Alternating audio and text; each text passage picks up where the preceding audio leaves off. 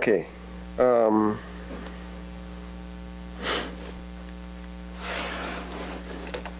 hope you've been blessed by what you've heard. God always speaks. God always speaks.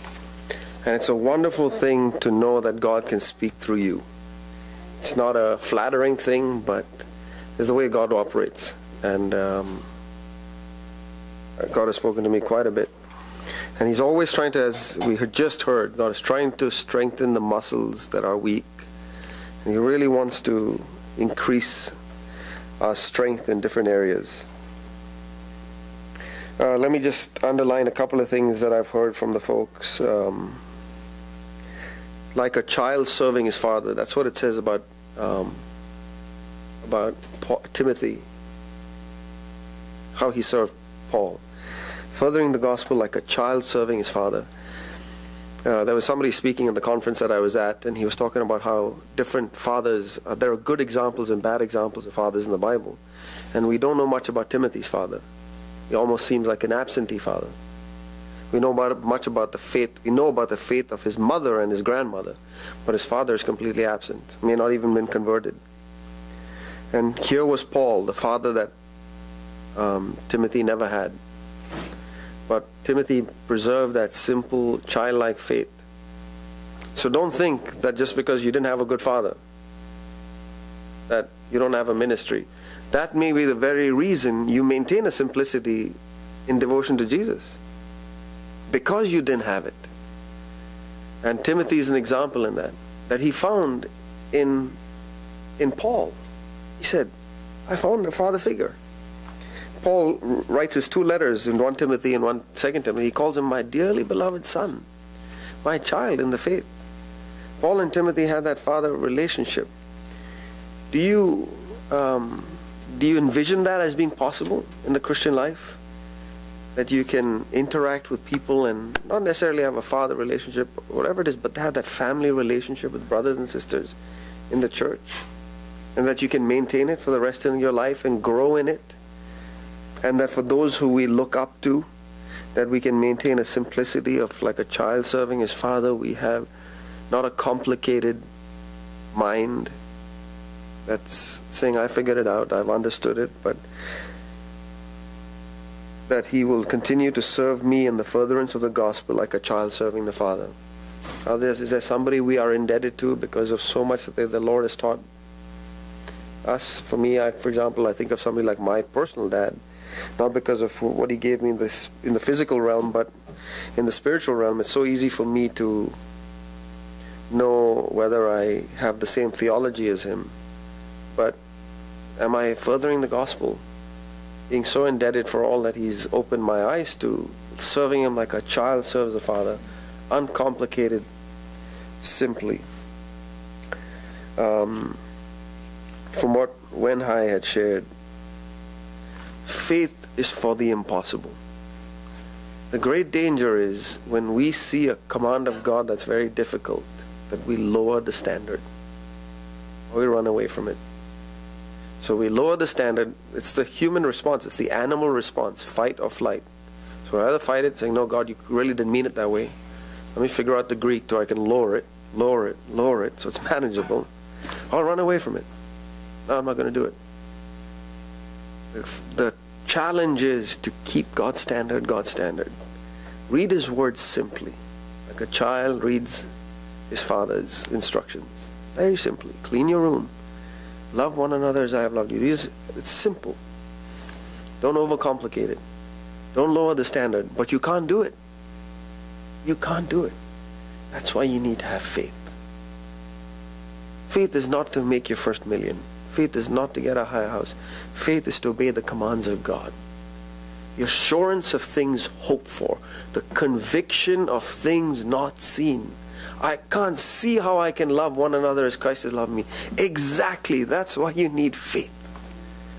That's why faith is so important for the things that God's commanded us to do. God doesn't give us commands that are possible. He gives us commands that are impossible. And He says that's why you need faith. Don't lower the standard. Seek God for more and more faith. Lord, you have said that these commands are not going to be burdensome. Right now it's a big burden. Lord, you need to give me faith that I can achieve what is not possible. And we've talked a lot about recently about Abraham. Faith that a 100-year-old can have a baby. That's it. It's the same kind of impossibility that God makes the impossible possible for us. So let us not shrink back with God's impossible commands, because He's divine. Of course it's supposed to be impossible for us to match up to it. It's completely understandable that God's commands, His holiness and His perfection will be unattainable. God says, that's why you need faith. You need to hold on to me. You need to have a conviction and an assurance that He will do it. That's faith. Not that, no, Lord God, you're going to, by gritting my teeth, I'm going to do it. No, you will do it in me. I'm not going to lose my conviction of that. Don't simply focus on your lack. We must also give thanks. Suren said, I was with the young people in North Carolina, and we one of the exercises we asked them to do was to paraphrase Romans chapter 6, verses 8 through 11. And Romans chapter 6, verse 11 says, even so consider yourselves to be dead to sin, but alive to God in Christ Jesus. We asked them to paraphrase that whole passage 8 through 11, but 11 just says that even consider yourselves to be dead to sin, but alive to God in Christ Jesus. And I'll tell you what I've noticed in myself. The great tendency for me is to focus on the first half of that verse. To consider myself dead to sin. And that's important. We hear a lot about considering ourselves dead to sin. But can you, maybe we can explain what it means to consider myself dead to sin.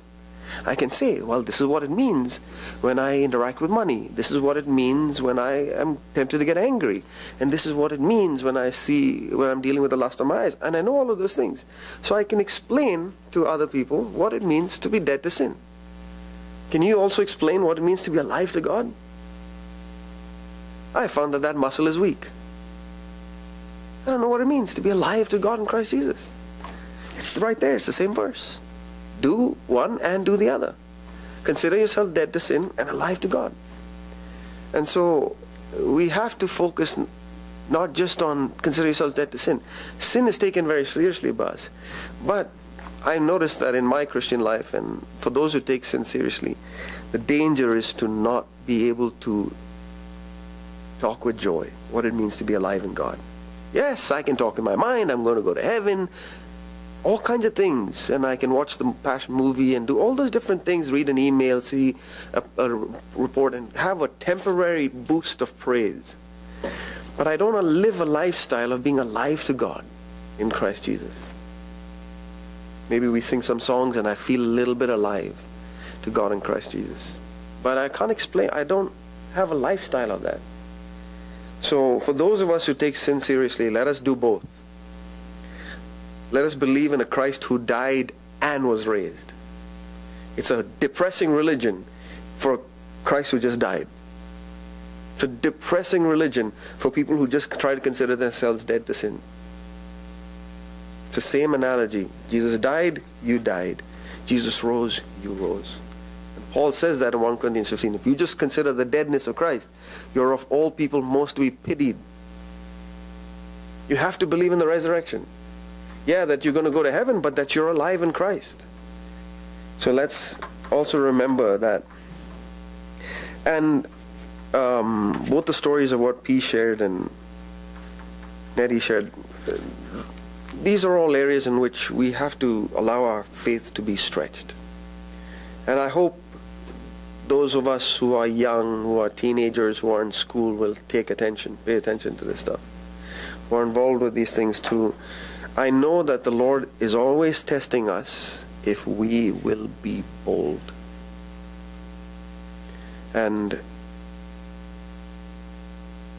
I personally believe that in my own life, God has been so merciful to me. Not comparing myself to anybody else, but God has been so merciful to me. I think, I'd like to share this with my children, that one of the reasons I feel God has been so merciful to me is because I've in my life, spotted times in my life, I have sought to honor Him even at the expense of my own honor. where I knew I was going to be embarrassed, where I knew I was going to feel the opportunity to just be embarrassed.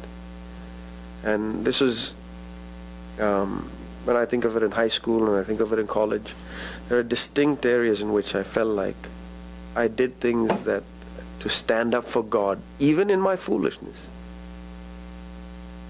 But the Lord saw my heart, that I wanted to honor Him, and He pays attention to that. There's a verse my dad keeps on reminding me in 1 Samuel chapter 2 verse 30. Those who honor me, I will honor. It's a very comforting verse for us young people who are in schools, in colleges. It's good for us to teach our children at a young age. Look, honor God. Yes, you'll face ridicule. Maybe the next person who comes might mutter crazy things at you. Those who honor me, I will honor you. And that must be our confidence. Blessed are you when men persecute you because of my name. Those are also in there. We praise God that there are a lot of people who are hurting, who really are blessed even by the wonderful messages of what Christianity has. But even when they don't accept it, this must be our rock. If I honor God, God will honor me. He didn't make the pain of the peer pressure rejection any easier, but He honored me by showering me with mercy. And now as I look back, I'll take the peer pressure rejection for the mercy He gave me in allowing me to stop making much more foolish mistakes that could have ruined my life. And that's kind of where our math just does not, we don't understand the purposes of God. And God's grace and God's wisdom far exceeds us. We just have to do our part. And we may face ridicule in the small area, but you watch how the Lord will honor you in different areas of your life. That's been my testimony. And, also, we are all sensitive. We are all sensitive to what people think about us. And it's one of those areas where we have to realize, when I was hearing P's story, I thought that's exactly how I would respond. Thinking that he had an issue with me, or thinking that he's intentionally trying to rub it in me.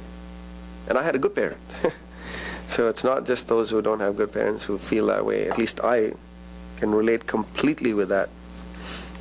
And how we must see these as tests that the Holy Spirit is trying to teach us, and that we can pass more successfully. I wanted to share something from Jude. Jude is the second last book in the Bible, right before Revelation. But this is something that the Lord has laid on my heart, and I wanted to at least start to share it this week. Jude, verse 17.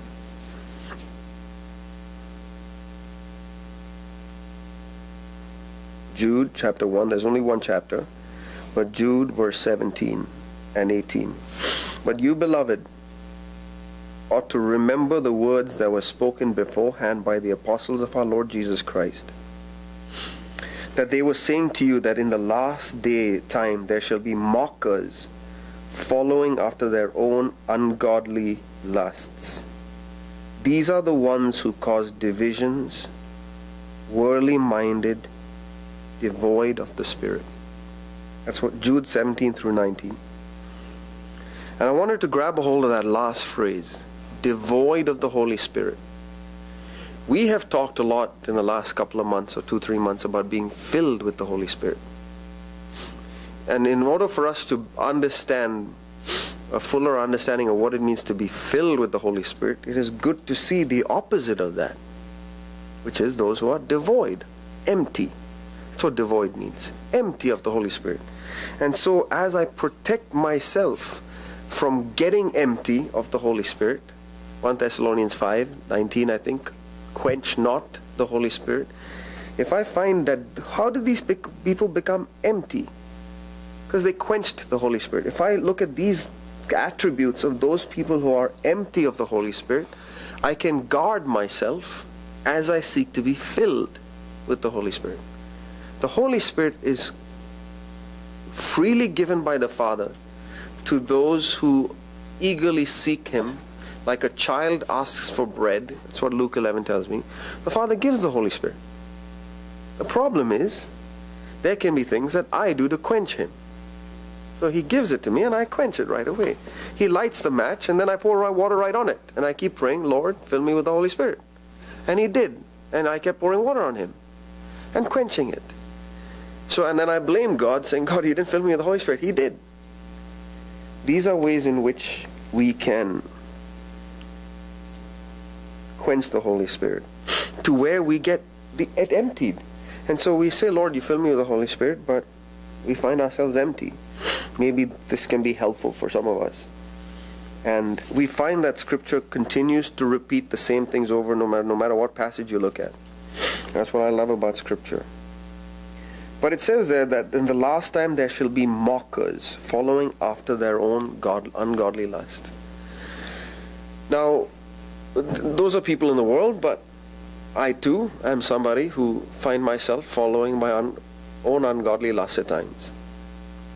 Now, if you were to tell me I am a mocker of God, I would say no. That's not true. But the Bible tells me that I am one. How am I mocking God when I follow my own ungodly lusts? I believe that I want to try to just make it a little bit clearer how I understand this. Who are you being led by? Jesus came to this earth, and He didn't give me a program on how to live. He said, follow me. And that's the message of Jesus. He stands at the door and knocks, and He says, I say, Lord, come in. And He says, now follow me. Now I can choose to follow Him, or I can choose to follow my own lusts. That's Jude verse 18. I'm following my own lusts. So when I hear the voice of Jesus who says, follow me, and my lust saying, follow me, both are saying, follow me, I get to decide who I follow. When I follow my lusts, I'm insulting God. Very simply. I don't know if I saw it quite as well as me being a mocker. But I'm laughing in God's face when Jesus is telling me to follow me. But I also want to explain to you what I'm laughing in God's face about, and use an analogy to show you that. If you turn with me to Genesis chapter 1, Jesus gave humans a command. And hopefully by this picture you'll be able to see how much of a mockery it is when we disobey God's command and God's blessing over us. When God made man and woman, it says in verse 27, Genesis chapter 1 verse 27 and 28, God created man in His own image. In the image of God He created him, male and female. So it's not just the men, it's the males and the females. God's created them in God's image. And God blessed both male and female, and God said to them, be fruitful and multiply and fill the earth and subdue it and rule. Rule over the fish, over the sea, over the birds of the sky, and over every living thing. Now, I think that's generally true about humans. We tend to rule over the animals. I don't think you would walk around on this earth saying, we're scared because we just don't know how to control these animals. God has given us the ability as humans to rule over animals. What a mockery it is if we were to see an animal leading a man. Sometimes maybe we see some dogs in America whose rules the owners. Maybe that's the closest we've kind of come to it. But I had this picture of a man leading a cow. We see this all the time in India. A man leading the cow, and the cow is just being dragged by the noose around the neck, and that's leading. Tell me how laughable it would be if I saw it the other way around. With a cow dragging a man or a woman. Do you know how absurd that is? I've never seen it. But can you picture that? How absurd it is? And the reason it's absurd is because God created us that way. And God set a rule and said, you rule. And we've ruled. Over the birds and the fish and every created thing. Every living thing that moves on this earth. The cow, we subjected it. The lion, the elephant, we subjected all of them. Every single animal.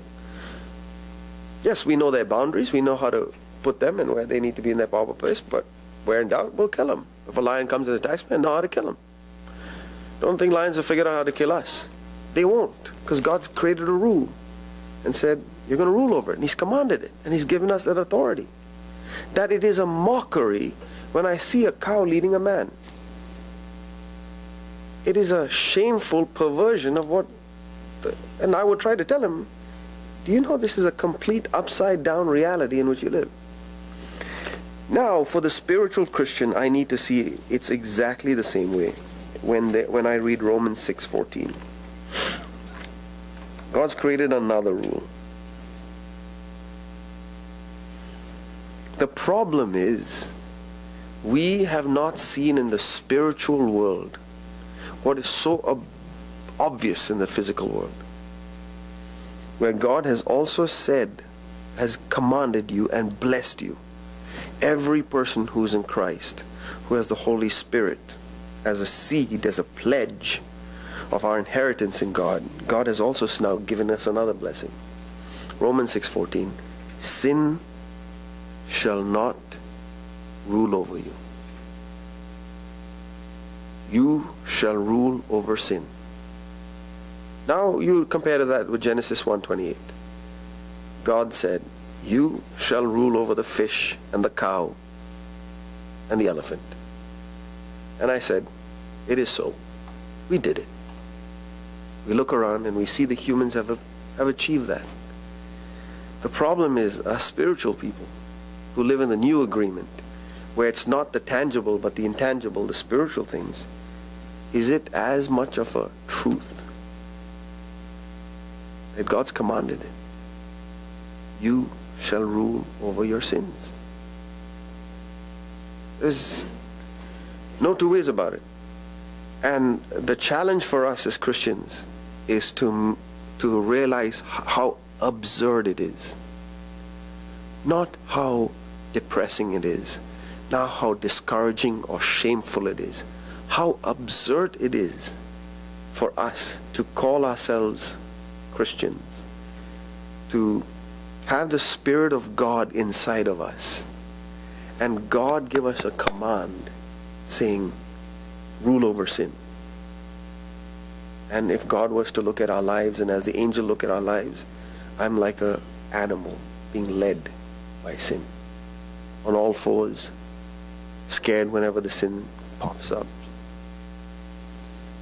always knowing that the sin has mastery over me. I'm not saying you should always get victory over sin, that you should be sinlessly perfect. You should know me now by then. And I'm not saying that. But do you feel it's master over you? Is there any sin in your life that you feel, I don't even have a handle on it? You should treat it like that animal that you don't have mastery over. You shouldn't take it very seriously. It will destroy you. It's like these animals that don't know how to their proper place, and the masters come back and they've wrecked their whole living room, torn up all the pillows. It's a big mess, and all they do is coddle the pet and say, oh, I'm so sorry. You should take it seriously. If the animal is doing that in your house, you should take it seriously. If sin doesn't have that, has that kind of control in your life, if it's a uncontrollable tongue, if it's an eyes that are constantly taking you back to places it shouldn't go, if it's ways of speaking, I hope you're distinguishing between falling and having mastery. I'm not talking about falling. We should take falling seriously. But I'm talking about, is there any sin that has mastery over you? That you know that once in 8 weeks it's going to get you. And some animals are smart enough to know they're just going to not attack whenever, but they'll attack at the opportune time. Is there some sin like that in your life? But you know. I'll ignore it the first time she says it. I'll ignore it the second time she says it. But the fifth time she says it, I get back at her. My spouse or whoever it is. Is that the way it is? Please think about this picture. God created humans to rule in the physical realm and in the spiritual realm. Tell yourself, Lord, this is absurd. This is utter foolishness, the way my life is.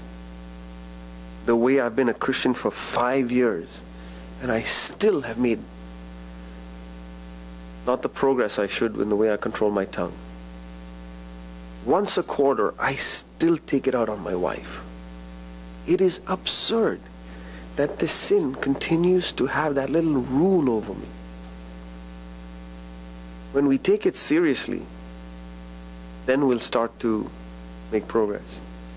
And I fear that we take wild animals in our house more seriously than we take wild sin in our lives. And that's where we are more earthly than we are spiritual. And I want to take the next couple of weeks, to also talk about that. About being devoid in the Spirit. I think you guys can do the math in terms of verse 19 where it talks about divisions and being worldly minded, being earthly minded, but it's right there. These are things we've been talking a lot about, the unity that we need to have, not ones who create divisions and worldly minded, but I'll share more about that next week. But I hope that that picture will stay with us. I hope that we will recognize that the Lord commanded humans to rule over animals, and we've done it. And God has commanded Christians to rule over their bad moods and their sins of speaking in anger and having loose tongues and judging other people over and over again and having an unforgiving spirit towards our mother-in-laws, our father-in-laws, our brothers, our fathers. And God wants us to rule. This is a promise. And if you think it's impossible, like many of God's promises, you must have faith. We will not lower the standard. We will keep the standard exactly the same. It's ruling. Are you a ruler of all these wild animals that used to roam around in your heart? That used to bite other people, that used to bite your spouses, that used to bite your children, bite your siblings? Have they been tamed? Have they been domesticated?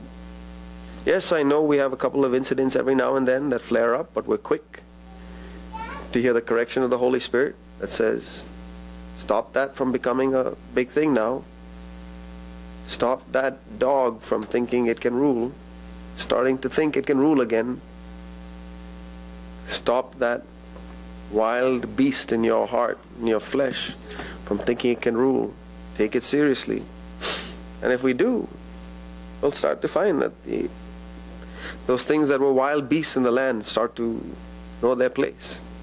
Bad moods, feelings of discouragement, they start to know their place. They start to realize, I'm going to get a whack every time that happens.